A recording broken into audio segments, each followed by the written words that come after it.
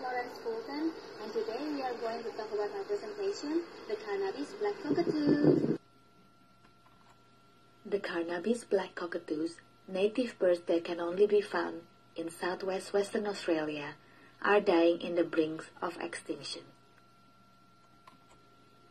Their habitat is a vast swathe of wood and heathlands of WA regions, which have more than 300 millimeters annual rainfall, from Esperance to Cape Arid in the east, going upward passing Hatter Hill, Lake Cronin, Lake Moore to Kalbarri in the north. Data shows that decades ago, there were lots of them. Thousands of flying flocks would blacken the sky. Now, only few of tens can be seen, hundreds if lucky.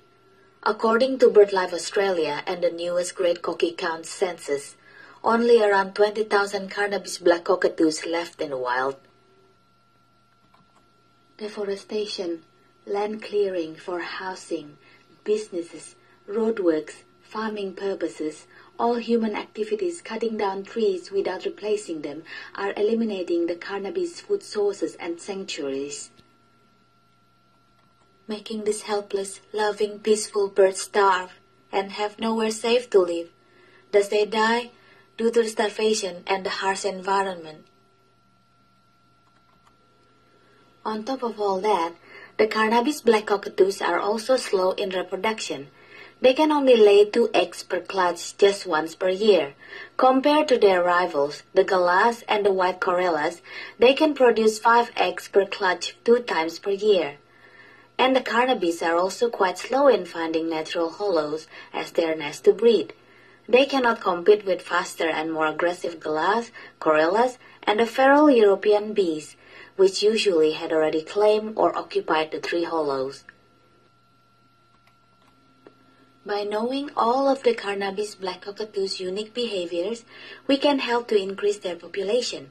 Research shows that the inventions and placements of artificial nests, that is the CARNABY'S crusaders and many participating environmental companies' COCKAToOs, are proven to increase their breeding attempts, hence hopefully their populations in the future. We should care about it because without our help, the CARNABY'S black cockatoos could be extinct within the next 10 years. CARNABY'S black cockatoos are not only the sacred totem birds for the Aboriginal people, the harbinger of rain, but they are also an important umbrella species whose existence helps to protect the life of other species within the ecosystem as well. The protection of the CARNABY'S black cockatoos leads to the protection of the bowdans and the red-tailed black cockatoos and the endangered native flora, the banksias and the hakeas in the heathlands of the Swan coastal plain. We can help the CARNABY'S black cockatoos by keeping them in a safe watch by joining the action to save the CARNABY'S black cockatoos groups such as the CARNABY'S Crusaders, the Karakin, Bird Zoo, and BirdLife Australia.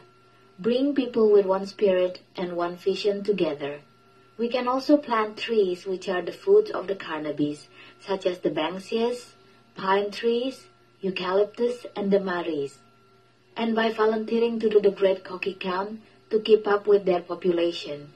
Also by providing a nurturing environment for them, like giving a bird bath in scorching WA summer heat to keep these majestic birds alive. Thank you for listening to my presentation. Hopefully all of this information will help us to understand more on how to protect the endangered CARNABY'S black cockatoos for many years to come. Bye for now.